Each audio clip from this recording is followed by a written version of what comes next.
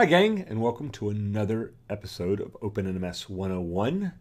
We're getting toward the end of the class here, and this has got to be my favorite lesson. While it focuses on the passive status keeper, it also includes things like the Event Translator, and in this lesson we really tie together a lot of the concepts that we've been discussing throughout this class. So if you haven't seen the other modules, you may get a little lost in this one. I assume you have, and if you have, then you're ready to go. So the passive status keeper, what is it? Well, we were approached many years ago by a company that did television transmission in Australia. So a big television company in Australia, and of course they used a lot of satellites. Now, the problem was satellites don't necessarily have IP addresses. You're not able to get information out of them. So our normal method of service assurance, the active polar, where we actually go out and test something on the network, failed in this scenario. But they did have this box. It was manufactured by a company called Pixelmetrics, and Pixelmetrics would send events to a management station like OpenNMS. It could send events into OpenNMS that would relate to the status of the satellite dishes. So let's say a transceiver was down or some part of the system was down. It could send a trap. When that part of the system was fixed, it would send another trap. And the idea was, could we map the OpenNMS model of having like a node, an interface, and a service to something that wasn't this active service that we actually went out and monitored directly? And so we created this thing called the passive status keeper. It's a way of tracking status for something that we can't actively poll, and then that status is changed with an event. So basically the way it works is quite simple. There's a table in memory, and on that table there is a node, an interface, and service, just like we have now, and whether it's up or down. So there's only those four things in the table, one per each entry. Now, when OpenNMS starts up, it goes through its configuration in the database and says, oh, these nodes, these interfaces have these passive services. So it adds this to this table in memory, and it sets the status, of course, to up. And then it looks in the outage table. It says, do any of these passive services have an active outage? If so, the outage, the status of those services is marked to down. And that's pretty much it. Now we have this event that basically will come in, and we can set this event to change the status of any one of these particular services. But the actual service check, the monitor, is quite simple. It just goes to memory and says, hey, is there a, what's the status of this service? If it's down, it generates all the node loss service events and things that we're used to. If it's up, nothing happens. Make sense? Now, how do we change this by events? Well, there's another really cool feature in OpenNMS called the Event Translator. And what the Event Translator does is it takes one event and it converts it into another event. There's a lot of uses for this, and some of this is event enrichment. We have a number of customers who will add their own database tables to the OpenNMS database, and basically they might have which customers are affected by a particular service running on a node. And so if that service goes down, if it's an interface on a router, if it's a web server, etc., when the node loss service event comes in, the event translator can take that, translate that into an enhanced event in which, in say the operator instruction field or one of the other fields of the event, you can put, hey, this is the impact. Here are the customers that are impacted by this. So it's really, really kind of cool.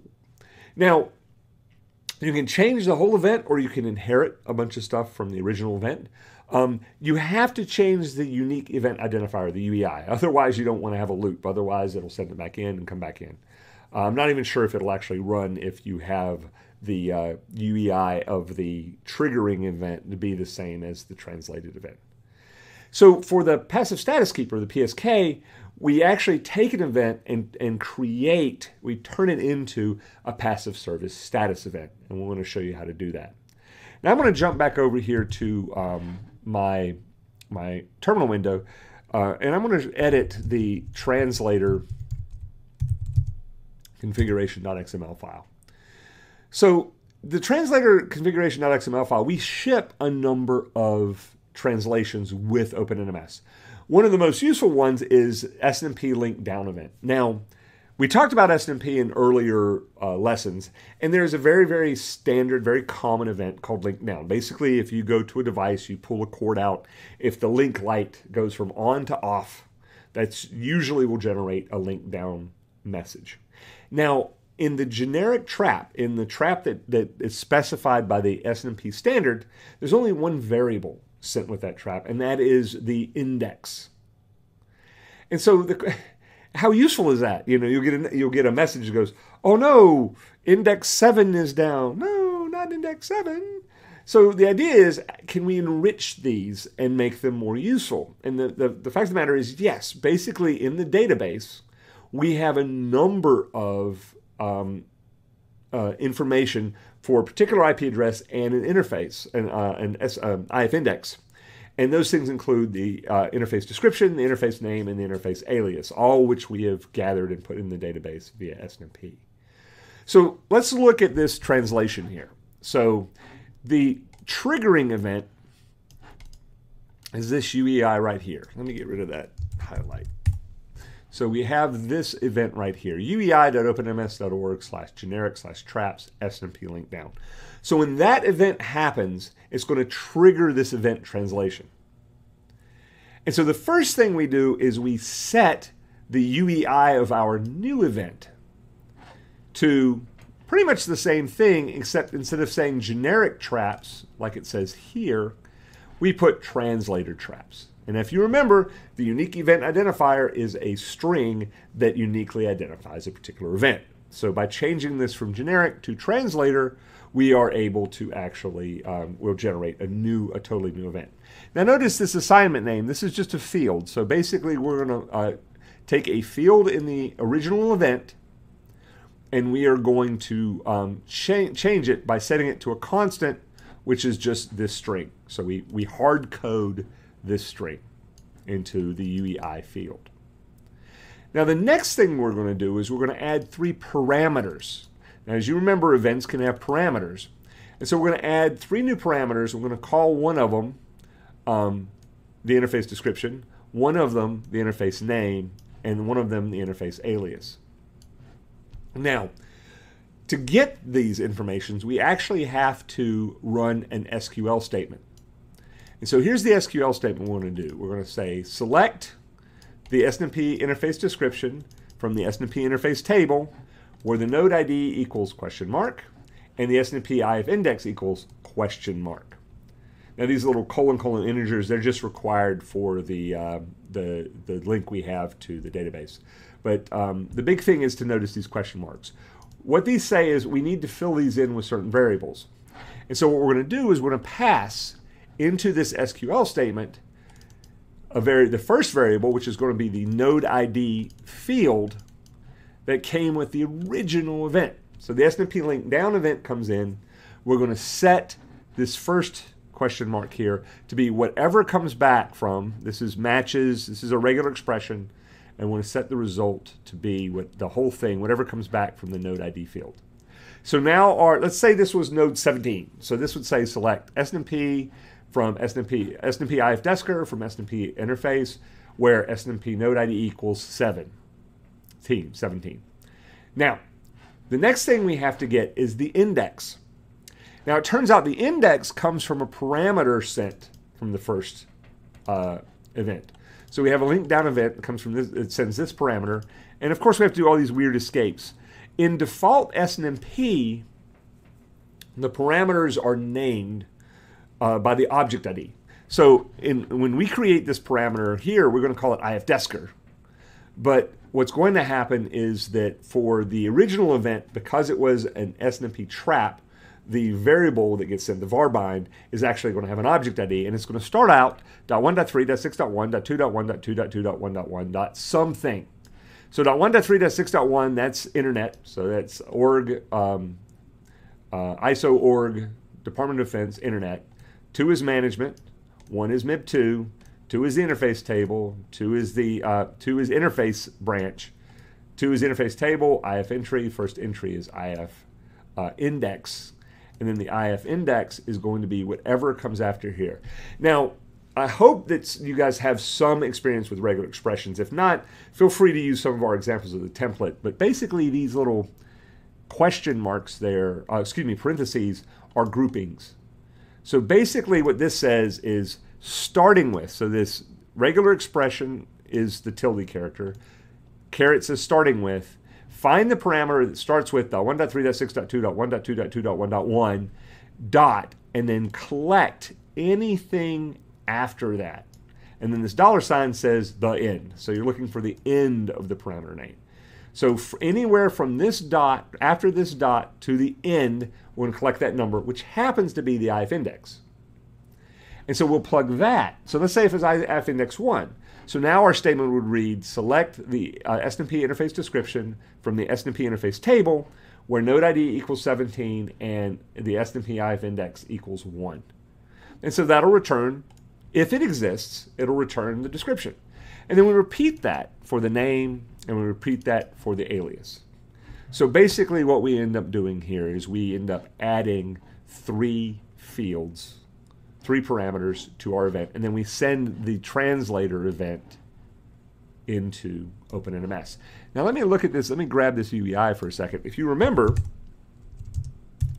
all the events are defined in an event file, and if I edit the default events, I'm going to search for this guy. It's not going to let me do it. I don't want to escape. So there is the generic link down right here. And you can see we set event label log message. Notice we set this to do not persist. So what do not persist does is this will not store this original link down event anywhere. So it won't be stored in the database. Instead, we'll deal with the translated event. So we'll never see the original link down event. We'll only see the translated event. So if you're using the event translator, you pretty much want to either hide, either via do not persist or via setting this to log only. You want to kind of hide the event so that it's not shown to the end user. So the end user can focus on the translator event, which will have all the interesting and useful information. Does it make sense? So if we look, let me go back up a directory, go back into the translator. Go back into the translator, so you can see we have one for SNMP link down. We have a topology link down event, which is very, very similar. We have the link up event. We have one for Hyperic. We have a Cisco configuration management. Again, all of these things we just kind of look up and add various and different things to these events to make them more useful. Now, what we're going to end up doing is for the passive status keeper, we're going to end up adding an event translation. And I just want to stress that the event translator could, it stands on its own too. You can use it. You don't have to use the passive status keeper and the event to use the event translator. The event translator, as you saw with the link down event, you can enrich events. And this is huge. There's a number of expensive commercial products that measure impact. And basically, depending on how much information you have about your network and how instrumented it is, you can actually use this event translator to provide very detailed information to your network operators. Okay, so how do we deal with the PSK? We're going to create a new, for this exercise, we're going to create a new service called class mood. Now, if you remember, when we talked about SNMP traps, we created a class as Moody and a class as Joyful Trap. So what we're going to do here is we're going to use those traps to trigger this passive class mood service. So what we're going to do is we're going to create a class mood, and in the last lesson, I talked about adding services to a particular node. In this case, we're going to do it ad hoc. We're not going to create a detector that detects class mood. That'd be actually very, very difficult if you think about it, because you'd have to have some way to know that a passive service needs to have that a passive service needs to exist on this particular interface. And to me, that's, if it's passive, that can be difficult. I can think of a few ways to do it, but I think it's kind of difficult. So what we're going to do is we're going to create we're going to add this class mood service to our local host node. We'll synchronize the requisition. And then we'll notice we'll look at the monitoring status. I'll give you a big spoiler. It's going to say not monitored because we haven't added it to any kind of polling package. So then we're going to add this passive status keeper monitor to our default polling package. We're going to update the event translator to take our traps, our moody and joyful traps, and turn them into passive status events. Then, because we modified the polling package, we're going to have to restart OpenNMS. So we'll create an outage, and we'll see what happens, and then we'll restore the outage. Make sense? If not, hit rewind or hold on for a few seconds, and we'll get through this exercise. Okay, so I'm going to jump back over here to my GUI. So here is my GUI. Let me enlarge that so it takes up the whole screen. So here we are. There's no outages. There's no alarms. Everything is nice and green, so that's kind of cool. So I'm going to go over to Configure OpenNMS, Managing Provisioning Requisitions, and I'm going to edit our class requisition by clicking on the little pencil, and then I'm going to edit my localhost node. And then we have these interfaces. We have this 127.0.0.1. I'm going to edit that guy, and I'm going to add a service. Now notice it says service name, choose one from this drop-down list or type in custom text for a new one. So I'm just going to type in class mood. Now I know I've stressed this a number of times, but repetition is basic to all learning, so I'll repeat it. The service name you choose here is important because it's going to percolate throughout everything. And so don't use spaces. In this case, I used a dash. I could use an underscore character, or a friend of mine used to say underbar. I'm going to use an underscore character or camel case. Those are the best ways to do it. So I'm going to I've done this. I've just manually added the service. I'm going to hit save. Once this service is added to a node, it will be available on a drop-down box. So if you say want to put this class mood service on a number of devices, can't imagine why, but if you did, you could go and choose it from a drop-down once it is associated with a particular node. So I'm going to save this, hit return, and now I'm back here. I will return again. I notice that my requisition is red because I've made changes, and I'm going to hit synchronize. I'll hit yes. So basically, we just synchronized. Everything goes white, which says all changes have been applied. And I'm going to go to my node page. And as you can see, on the 127.0.1 interface, we now have this class mood service. And as promised, it says not monitored. Make sense? Okay, let's get back to the slides. So we've added the class mood service. It's not monitored. So we're going to create this monitor service in the poller configuration. It's one line. Remember how, especially with the last lesson when we did the page sequence monitor, it was a huge amount of XML. Here this just says service name, class mood.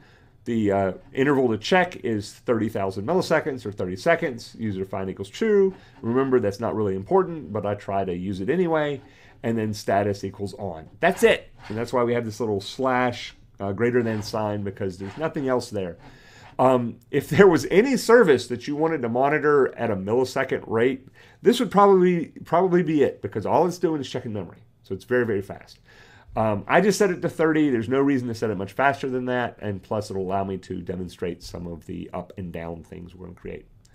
Now, remember, when you actually do this, you actually have to define what software, basically what class the service runs. Now, I made a mistake here. This is service mood. It should say class-mood, and it does say class-mood in the screen, but I'll have to update these slides before I publish them. So, yeah, this should say class-mood, because, again, it counts. If I just left this as it is here, it wouldn't match. So I'll fix it in the slide when I upload these to the website. But notice it uses the passive service monitor. That is the name of the monitor. That is the passive status keeper. Okay, now here is our, we've added the service. And again, all the service check does is look at that table in memory and go, is it up, is it down? Is it up, is it down? Boom, boom, boom, boom, boom. Now, in order to make it go up and make it go down, we have to generate a passive service status event. And to do that, we're going to use the event translator. Now, for simplicity, I've made this fairly simple. All we've basically done is use constants. Now, in reality, if you were using this on multiple systems, you would have to have some way of like looking up what the particular host name and IP address, etc. In the case of this television provider in Australia, what we did is we created virtual nodes. We basically provisioned a node that was like satellite 1, satellite 2, satellite 3, satellite 4, etc. And then we added satellite 1 was 10.1.1.1, satellite 2 was 10.1.1.2, etc. We just made up IP addresses. And then we could look those up in the database when these events came in. But rather than complicate this, I kind of wanted just to put this in here as simply as possible. So we're going to take the uei.openms.org class Moody event. That's going to trigger this. And then what we're going to end up doing is we're going to set, there's the passive status, service status event requires 4 parameters. 4, nobody expects the Spanish. 4 parameters. So we've got the passive node label, the passive IP address, the passive service name, and what is the status? Is it up or down? Remember, these 4 things correspond directly to the table that's in memory. There's a node label or host ID, passive service IP address, the name, and the status. So what we're going to do is say when the Moody event, when the Moody trap comes in, it'll get converted into an event. The Moody event will trigger this translation and will set the node label parameter to be hard-coded, constant, localhost, hard-coded 127.0.0.1, hard-coded service, class mood, and a hard-coded status, down. This is our down event. Now we will add a reason. So there is a 5th parameter you can add to the passive service status. It's optional. These 4 you got to have. But the passive reason code, we're actually going to dig up from the trap. If you remember when we did the trap, I would send it in and we'd add a var bind. And this was this .1.3.6.1.4.1.99999 because I just know it doesn't exist. And the var bind would actually be something like they're bored, or if it's an up event, they got pizza, etc. So what this will say is go to this original Moody event, which came from the Moody trap, take this var bind, if it exists, and set that as the passive reason code. And then finally, remember, you always have to change the UEI of the triggering event. So we're going to set that to be our service passive server status event. This is the UEI for the passive service status event that changes the service from up to down. Make sense? Okay. The next section is the up event. This is our joyful trap. So the joyful trap will come in and get converted into this event. And again, we'll do the same thing. We'll set the node label, IP address, etc. Notice I left off. Here I have this reason code. I left it off. I mean, you could put it in there. There's no real reason, but no one really cares about ups. No one really, I mean, if you do, fine. But usually up means everything's okay. I don't care. I want to know why it's down, so I left it off. So we hard code localhost 127.0.0.1, the class mood service. Again, remember that that's important. And then we have the status equals up. And then again, we set the event to be the passive service status event. Make sense? Okay. So now we're going to update the configuration files. Again, I suggest you don't type these in. You can cut and paste them from my screenshots. But what I like to do is go to the training, which is again www.opennms.org/T training. And then we've got our configuration, our slides, and our videos. I'm going to hit on config. And it's not there because I forgot to add it. Okay, let's add it because I screwed up. Okay, I usually don't do this, but I don't like editing things. So here it is, live, coming at you. Whoops, I better do it as me. So sure sound, www.opennms.org. And we'll go stick that into training, stick it to config, sudo make directory, exercise 10, cd exercise 10. I did actually copy it up there, I just forgot to move it. So let's move, sudo move tilde polar configuration to here, and the translator configuration here. Okay, let's get out of there and get out of there. Okay, going back to our screen, I'll hit refresh, and magically we now have an exercise 10 directory. and there's the polar configuration and translator configuration. Now, if you look at the polar configuration file, again, don't cut and paste from here because it adds all these little dashes, and those little dashes are a pain in the butt. Just look at the source if you want to do that. And there is our class mood service. Remember, again, it's only one line, and remember we have the class mood tag at the bottom to tell OpenNMS what class or what piece of software to use for this particular thing. So what I want to do is just right mouse click, copy link location, go back to my system, cd opt OpenNMS etc, we're already there. wget -N, which will not clobber, will clobber the the existing polar configuration file, and then we'll do the same for the translator configuration. So I'll go over here, wget -N, paste that in. And now I'm going to stop OpenNMS. If you guys were with me on the last lesson, for some reason our script and system control is not happy with restart. And so what I'm basically going to do is I'm just going to use the script itself, which is an opt OpenNMS bin, and I'm going to stop OpenNMS. And then once this comes back up, I'm going to start it. Again, the only reason we need to do this is the fact that we changed the polar. When we did the original polar exercise, we were trying to move to the point where you do not have to restart all of OpenNMS when a configuration change is made, but we're not quite there yet. So while we wait for that, I'm going to go ahead and look at the translator configuration file that we have here. And as you see, here is our passive status events. So again, we're taking this here Moody event, which is the trap. We're going to assign these 4 parameters, add an optional 5th parameter for the code, set the UEI as a passive service status. For the up event, we just repeat that. We leave off the reason code, and instead we still have to set these 4 things. You have to have a node label, passive IP address, passive service name, and passive status.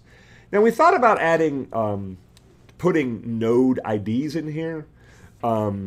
But we didn't because most people will probably know, even if they get a trap, they can pass something that can serve as a node label. In the case of the satellite, perhaps there's some field in the trap that comes from the pixelmetrics box that is useful as a node label. So we put that there so you didn't have to look up the node ID. But the passive status keeper will actually do that and store that in the database. And so we've got that. So going back to our slides, just to repeat again, our goal was to use the passive status keeper to use events to trigger a service change. So we added our class mood service to our existing 127.0.0.1 interface on our localhost node. We synchronized the requisition.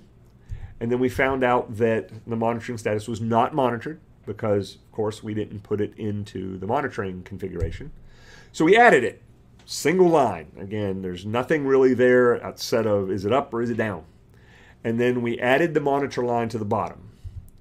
Now, the heart of this is the event translator, so we had to take our event, and it could be anything. It doesn't have to be a trap. It could be a syslog message. It could be an internal OpenNMS event. But in this case, we had our trap that we configured in the trap lesson, and we converted that to an event. We set all of the passive node label, IP address, service name, and status. In the case of the Moody event to be down, we added the reason code. We did joyful as the up event. Again, node label, IP address, service name, and status of up. And then we updated our configuration, and we restarted OpenNMS. So again, system control restart OpenNMS. It obviously worked at some point in time. It didn't work now. So I do start and stop manually. Now again, if you we should be up by now. So let me go back to my system here. And we are, yay, we are up. Now if I go to my node, we should see the class mood is now monitored. It says 100%. So we actually have the class mood service here. And it is 100% because it's up. Now let's cause an outage. So I'm going to go through my history and look for send trap. So here we go. Here is a trap that we sent way back in one of the earlier lessons. and let's say I forgot. Let's see. Let's just use they be bored. They be bored. So that's our lesson. So again, we're using a trap. We're sending this as a version 1 trap, using a community name of public. Remember, OpenNMS ignores community names, so we don't need to care about that. We're sending it to 127.0.0.1, and we're going to send the ID of the trap, which we just made up, is this 99999.2. Note this is very, very important because we want this has to match. Localhost is the source of the trap. Generic type of 1, specific type of 6. This is a blank placeholder. And then we added this variable binding. That is our reason. And I'll send that in there like that. Now, within 30 seconds, we should actually get the event. Well, there we go. And so here we go. We got the event. This is the event that came in. OpenNMS class is Moody. They be bored. So that's the event. And then this is the passive status event. So since we didn't go and change this one to be do not persist or log only, we see it in the GUI. And this was the passive status event that came in. Now at the moment, nothing has happened, but by the time I hit refresh, we have an outage. So the class mood status, we have an outage, and there's the reason code, they be bored. And that's what we sent in. Isn't that cool? I just want to stress, this is what I love about this lesson. We have an alarm that the node lost service. We have an outage that the node lost service. We have notifications. Look, we have notices. If I click on the notice, we have this class mood service. So we used an event, and we were able, just by sending in a particular event, we were able to monitor this thing as if it was a service. Think of what you've accomplished.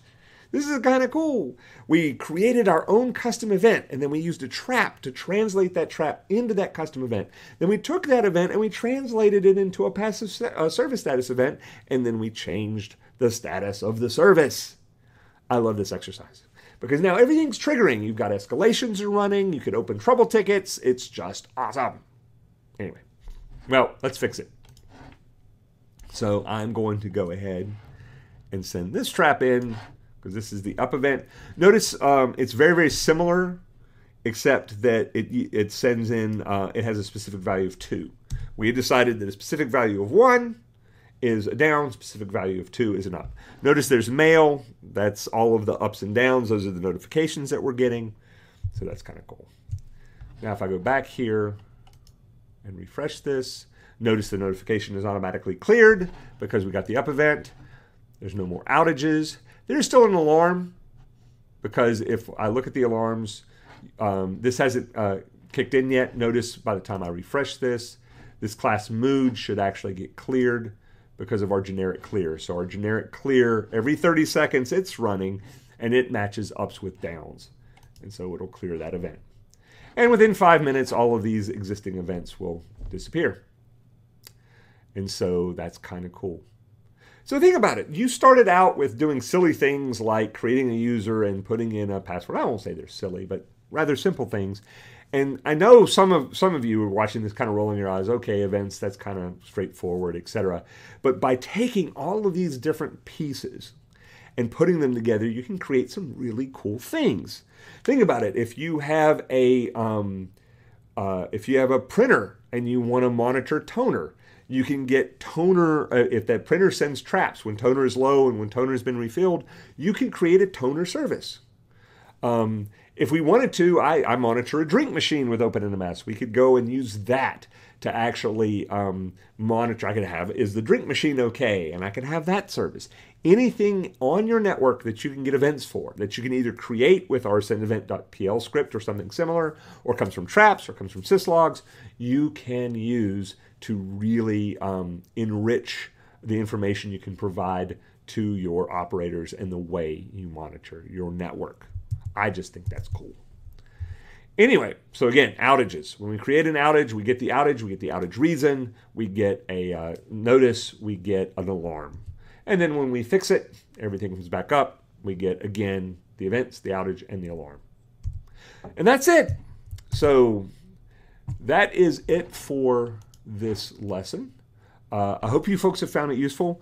We have 2 more lessons left in the class, so if you've been hanging around for so long, I appreciate it. I hope you find these things useful. The next 2 lessons, we're going to talk about data collection, and we're going to talk about thresholding.